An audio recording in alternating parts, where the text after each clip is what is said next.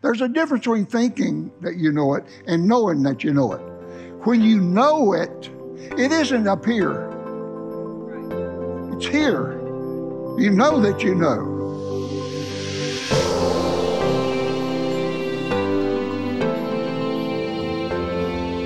The Holy Ghost never deals with you in your mind.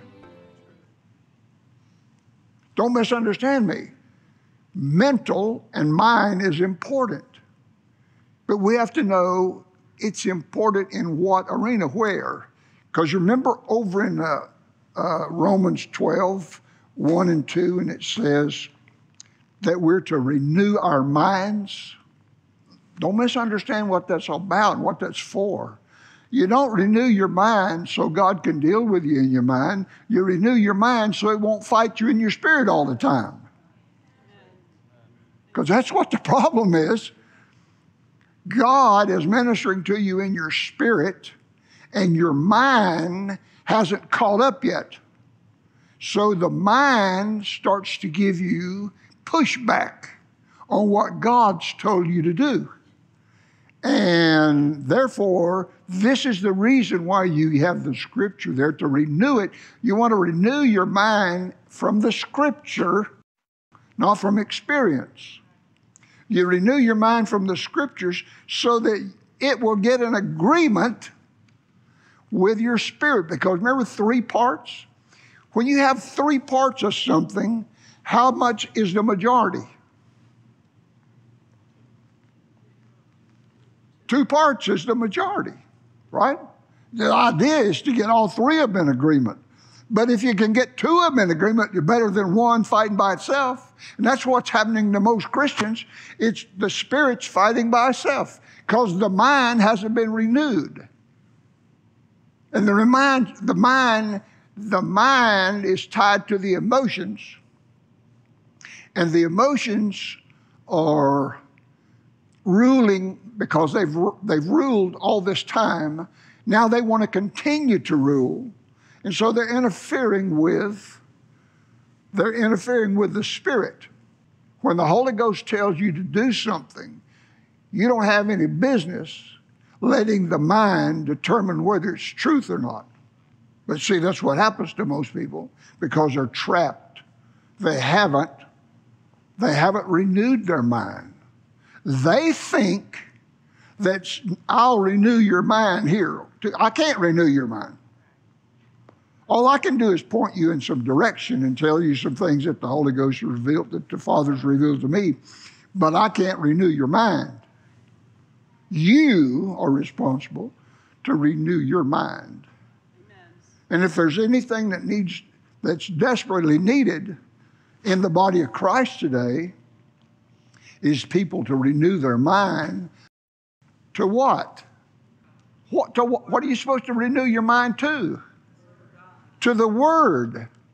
So the whole point when you're studying the Scriptures is to be aware that there's 2 identities that we have to recognize. The law and grace. Continually. Now, we won't have time tonight. I wish we did. To go into a greater depth of the grace of God, because we've adapted a cliche. What's the cliche? What is the terminology for the grace of God? Unmerited favor. That's a true statement, but it's shallow. Very shallow. The grace of God goes so much deeper than unmerited favor. Yes, it is unmerited favor, yes. But it's more, and if you're just going to live your life on that shallow part, you're going to miss out on the real truth. Because here's what happens. We're required to acknowledge, according to Philemon 6, to make our faith effectual, we're required to acknowledge what? All of the good things that are in us in Christ Jesus. Well, if we're only running shallow, then the good things that we know are very shallow. We need to start getting into the depth of the things so that we have greater knowledge of what happened to us when we were translated or transferred from Adam into Christ. Now listen, I'm amazed sometimes. Not at me, I'm amazed sometimes at what I hear and what I see and I listen to, that people still haven't received the revelation of who they are in Christ. I believe that they're running shallow there. They're not going into the depths like they should. When it says, we are the body of Christ, we say that so many times that it loses its real validity. It just becomes a statement. And we lose the meaning of it. What does that mean to you?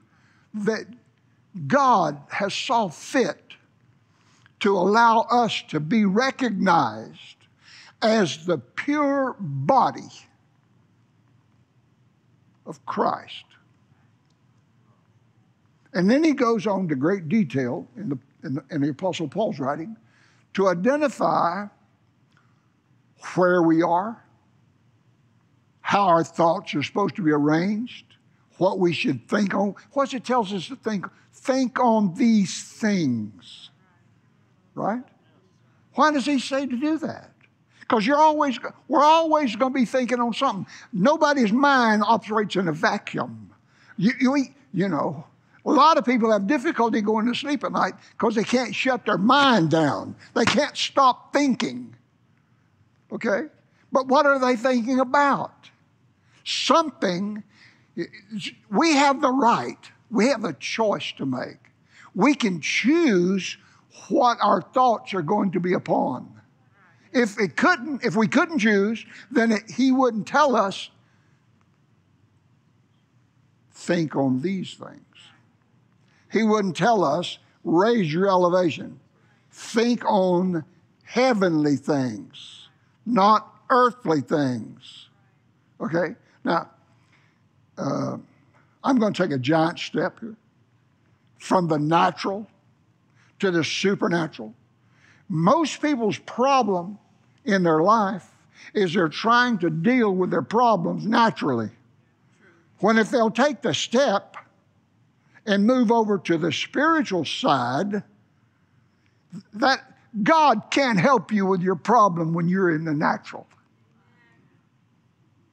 You got your hands on it, you got your fingerprints all over it, it's yours. You want God to get involved, you're going to have to get out of the natural and move over to the spiritual. How do you do that? Number one, you have to be in Christ. Number two, it sure helps to be filled with the Holy Ghost. Amen. Number three, we need a constant renewal of the Spirit. A lot of people who are Christians, they go to church on Sunday. They may or may not come. They may or may not go to church on Sunday night. They may go back to church on Wednesday, but probably not. And they're trying to let that one event carry them through their whole week and accomplish things spiritually. But here's the whole problem with this. The majority of the time, once they leave church on Sunday, they don't think about God anymore till Sunday again, when they start getting ready to reappear on Sunday morning. What about the time? What about the other 6 days here? There's no constant renewal of their spirit. It's a mind battle. Don't misunderstand me. I'm not saying that they're not trying to win. I'm not saying that they're not trying to live. But there's a better way. For a believer, there's a better way. Now, for the world, that's the only way they know. But for a Christian, a believer, to be lowered their standards to that arena is wrong. It's an abomination. It is ungodly. It's not God's will. What is God's will in this arena, in this thought line right here? What is God's will? God's will is that you get into the position for the spiritual side and the supernatural to work for you. That when you come up against something that's impossible naturally, it's not impossible spiritually. It's only impossible naturally. But if all you're going to do is engage the mind in it, it's impossible for you to win because the deck's stacked against you in the mental. You have to come over into the spiritual. How do you get over into the spiritual? By constant renewal of the Spirit in you. God will give you instructions by the Holy Ghost in your spirit when you walk or live in the Spirit. But when you disengage with Him and go 6 days without even thinking about Him, what do you expect? In other words, you got to keep your mind constantly on winning. God didn't have Jesus go to the cross for the body of Christ to be a mockery to the world. But what happens is the body of Christ is lagging back and behind in their knowledge, in wisdom, in understanding, because they're living mentally. You can only accept the spiritual things of God through your spirit. We should learn the way of the Spirit. We can learn the way of the Spirit. A lot of times I've said this in talking to people, and they make a statement like, God said that I'm supposed to do this. Well, I know better than that, because that's not the way of the Spirit. That's not God's way. That's a man-made situation, and they think if they can identify it and tag it that God said, everybody will believe it. I don't believe it. Because I've spent 40 years, I don't know all there is to know about it, but I've spent 40 years learning the way of the Spirit. And it would behoove you to start adjusting your sights so that you can learn. It's not mental. Remember, got to understand this.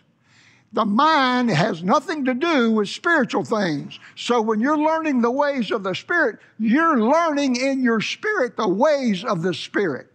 The Spirit will not interfere with stuff in your life. It's your responsibility to take authority over the powers of darkness. We should learn the ways of the Spirit so we can trace the guiding hand of love among all the circumstances that we encounter in our daily walk. 2 Corinthians, 4th chapter, verse 16. For which cause we faint not, but though our outward man perishes, yet our inward man is renewed day by day.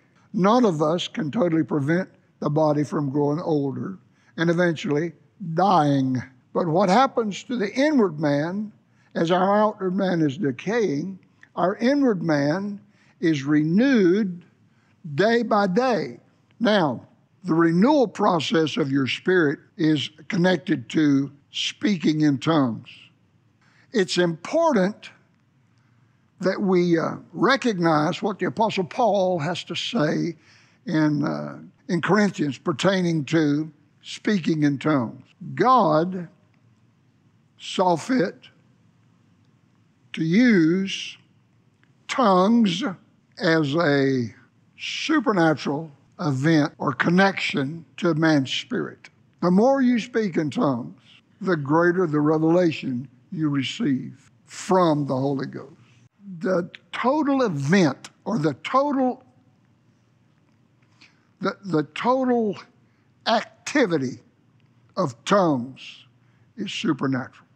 The utterances that come out of your mouth are not man-made. The only part that man has in it is you being willing, your will. You're willing to submit your voice. I've had people tell me, well, I don't see any reason why I should speak in tongues. God didn't ask you to figure out a reason for it. He wrote it in here by the Apostle Paul, and he told you all about it. And he said, every time you do it, you speak to him. Titus 3:5. Let me give you this one. This is fantastic favorite scriptures, you know. Not by works of righteousness which we have done, but according to his mercy, he saved us by the washing of regeneration and the renewing of the Holy Ghost. Since the regeneration is a work of the Holy Spirit, the daily renewal of our spirits will come through the same source. Don't do anything without praying in tongues. Amen. Pray in tongues about everything. Amen. Pray in tongues about every time you minister to somebody. Pray in tongues before and pray in tongues after. Amen. See, you're not talking to man now. You're speaking to God. And you don't even know what you're saying, but it needs to be said. Somebody's got to say it. God's not going to say it. That's what he put us here for. That's our responsibility, to say it in tongues so it can be accomplished. When we speak in tongues and we release the presence and the power of God in situations, then God can take that connection and do something with it.